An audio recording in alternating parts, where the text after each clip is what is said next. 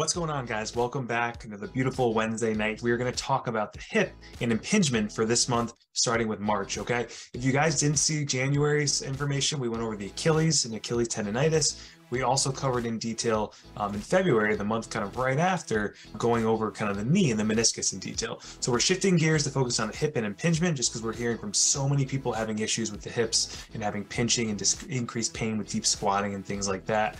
So we are going to switch gears for that. So this is our #1 video in our series of 4 for this month. So keep an eye on this #1. This is the foundation that's going to set the way for all the next 3 to come.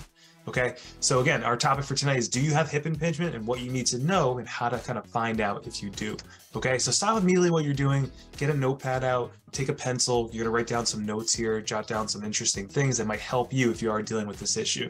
Okay, stop searching Google or WebMD, because it's only gonna leave you more confused, stressed. It's gonna leave you with just increased severity of your hip symptoms, because you're gonna try different things to make it worse. You're gonna scale forward, scale back, and you're gonna get caught on that roller coaster of pain I like to refer to all the time. So with that being said, we're going to talk about 3 topics in detail for tonight. #1 is the 2 types of hip impingement that you may be dealing with. #2 is how to figure out if you truly have hip impingement. And #3, what it means if you do test positive on the test we're going to go through tonight. Okay, so why are we talking about this? Why is hip impingement so prevalent in the athletic population and CrossFit and average kind of gym goers? It's because people develop very, very tight hips because of all the sitting we do, right? We sit so frequently, we do the same movements in the gym, we squat, right? Maybe we do leg press, we do very little internal rotation in our daily lives, and that's usually why our hips get really locked up and we lack internal rotation or that motion of adduction of bringing the leg inwards towards the other leg. So because of those reasons, we develop hip impingement, and then it gets worse and worse. We tend to pinch different structures in that area, which we're going to go through first, okay? So 2 types of hip impingement we're going to talk about tonight is cam impingement being #1, and then pincer impingement is #2. So what's the difference between the 2? Cam impingement just means that because you have a ball-shaped femoral head, right? So the end of the femur bone of the leg, that longest bone in your body, is a femoral head. It's like the golf ball, right? It's a golf ball on a tee. So it kind of looks like this. So picture this as your femoral head. Okay, and that femoral head is not shaped perfectly round all the time. So it could be like this, could be like this, could be kind of jagged edges. And because it's not round, it interferes with the femoral head kind of ability to kind of roll and glide smoothly across that hip joint. Okay, so it should roll and glide smoothly here in this hip joint. When you have cam impingement, it kind of juts into the sides and moves all around. It causes clicking, discomfort, pain issues. You get this little osteophytic, or we should say just ridges that form, and it just doesn't go well, guys. It's kind of like bone, kind of pushing on bone, and you have a labrum here that protects it, and a lot of times it cuts into that labrum, and you can develop a labral tear if you don't kind of deal with and fix your cam impingement, okay? So that's the first one, right? That's cam. The next one's pincer impingement. It's very similar, but now in that acetabulum, or that socket of your hip joint, now this is an issue with that for pincer. It includes excessive coverage of that femoral head in the socket. So where it should look like this, where the femoral head is kind of just lightly covered like this, with pincer, it covers the whole thing excessively like this. And that's an issue too, because then that femoral head has nowhere to go. It's kind of locked in position. You develop those same issues where you can actually develop labral tears, and then you need a labral reconstruction, or you need to do kind of some joint work to kind of open up the joint and separate the 2 bones. Okay, so that is cam and pincer. I am going to share my screen and show you guys a little bit more detail on that. And we're going to go through how to figure out kind of, if you have cam or pincer and what tests you want to do to kind of hone in on that. So let me share my screen and I'll show you guys kind of what I'm talking about here and just break things down for you a little bit more in detail. Okay, cool. So you should be able to see my screen here. So going through cam and pincer first before we hit that fader test, right? So this is cam and this is pincer. So cam's here again, that femoral head is just jagged edged, right? It doesn't really fit properly in there, right? It should look like this. It's kind of caught here. There's some inflammation that forms in that kind of outer area there, right? So again, that head is not sitting kind of properly and it's not shaped round. Okay, so that'll cause issues. The pincer is a little bit different, where that acetabulum, or the socket, just covers way more of the head than it should be. So that head is really shoved up there too far, where it should be kind of back and kind of outwards a little bit distracted. Right? It should look more like this, but it's pushed too far into that socket, leaving no or little room for it to kind of move and glide smoothly. So both issues can end up with a labral tear, and your labrum is right there on the top of that joint. And that's going to cause extreme discomfort, and again, it can form little micro tears in that labrum, and usually catching, locking, or pain with deep squatting will lead to that. Okay, so Number two is like how to figure out if we truly have one of these issues. Okay, so the first test, and usually the most common test that most physical therapists, myself included, will do with people, and you can do this online, right? We do this, I had people do it themselves, so I'll have their friend kind of grab their leg and do it. It's called the Fader test. All it stands for is flexion, adduction, internal rotation. Fancy medical terms for your legs kind of pulling up and out to the side towards your other leg. So say this person has a right hip impingement. If they do this test and I'm holding their leg and I push their knee kind of inwards, I apply as kind of a downwards force, and then I pull their foot outwards at the same time, right? So knee goes in, foot goes out. If they have pain in the front of their hip or their outer hip, it's a positive test.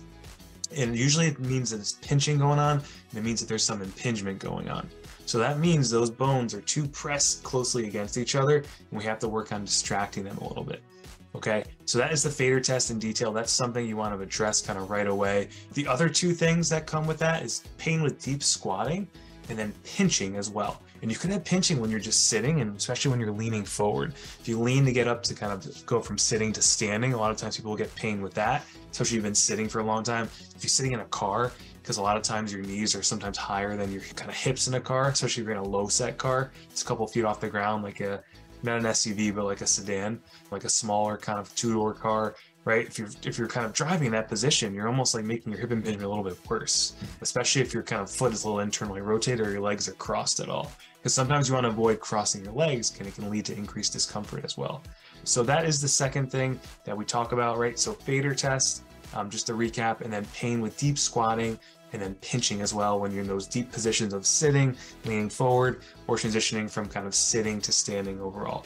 Okay, so I want to show you kind of here what the hip joint looks like. So again, this is a normal hip joint where that kind of femoral head is in that acetabulum, nice and neutral. It's just kind of sitting there.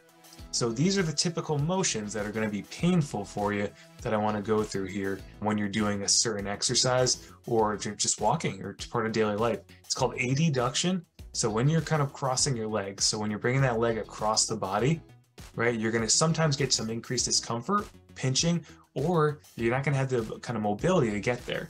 And guys, there's a reason why, right? The kind of third thing that we talk about is you want to address, like, what do you do if you test positive for these things? Number one is you want to try and create more space between the femoral head and the acetabulum. So you want to stretch the ligaments because they connect bones to bones. So those ligaments get really taut, tight. So you want to do some joint mobilizations. So you can use a band to distract a little bit. And this is going to come up in our future videos. So pay attention to the next 3 videos coming up for this month of March, because we're going to cover how to exactly do these exercises and like briefly explain them tonight. But a band will help it kind of attach to the hip. You can use it to pull it out of the joint. You can have someone pull on your leg. That's going to help distract the hip joint to create more space there. That's the number one thing that helps hip impingement. Then you want to strengthen as well. Don't forget about strengthening, because those muscles, right, connect to tendons, which connect to bones as well. And a lot of times those muscles sometimes are tight in the front, but most of the time they're weak in the back and the side of the hip. So you want to really strengthen the muscles here, being your glute med and your glute max in the back of the hip. And that will actually help pull your pelvis in a better position, sometimes realign your femoral head too, because some of those muscles connect to the femoral head. Okay, so that's adduction. The other one, if we look here, is internal rotation. So turning those hips inwards with the position at the bottom of a squat, that can also be very painful, because you're going to be where you should have this good space between your femoral head and the acetabulum. You don't. A lot of times it's pressed against it. So picture the rubbing inwards as you're kind of going into that internally rotated position. And guys, people who tend to kind of in-toe or pigeon-toed, they develop hip impingement a lot more, and it's a lot more prevalent in that population, usually gymnastics, than someone who's just normal with a different kind of hip joint setting. Okay, so hopefully that makes sense. Hopefully you guys kind of realize these are the exact 2 motions compared with the Fader test, where you kind of internally rotate and you adduct the hip. Again, you can do this test yourself. You pull your hip in towards your chest and then pull it across your body towards your opposite armpit. If you have pain with that, most likely you have hip impingement, you're dealing with that. Okay, so that is the quick breakdown of hip impingement overall. So again, just to recap, right, the 2 types of hip impingement are cam and pincer. right? How to figure out if you have it is you want to do the fader test. You want to keep an eye on if you have pain with deep squatting, or if you have pain when you're changing positions or when you're sitting for a prolonged period of time, especially in a long car ride. And what it means if you do test positive is that you need to address it right away. You might want to get an x-ray or an MRI. X-ray is probably going to show you that there's some kind of impingement there because they're going to see less space between your bones where it's a little bit closer together. And the other thing too is like you want to probably go see a physical therapist who's going to help open up the joint space by doing joint mobilizations, or look up banded joint mobilizations on YouTube or Google. You can look those up and do the same thing a therapist is going to do for you that you're going to pay a lot of money for at home on your own, because that band's going to help distract the joint. You can go into stretches and then you strengthen after that. Always stretch, open up the joint first, strengthen second before you finish. Okay? So awesome, guys. Hopefully you found that super useful. I wanted to keep this one super short, quick, to the point, succinct. This is the very first video again in our hip series for this month. Thank you guys so much for watching this last month where we covered the knee and the meniscus. We have gotten so much amazing feedback from that, and the Achilles tendon from January. We should have done themes a lot sooner, but I apologize. We started it kind of later on. If you found this valuable, please be sure to like and subscribe to our channel so you don't miss our next 3 hip impingement videos to come, so you learn how to treat it properly so it doesn't come back, because it does frequently happen.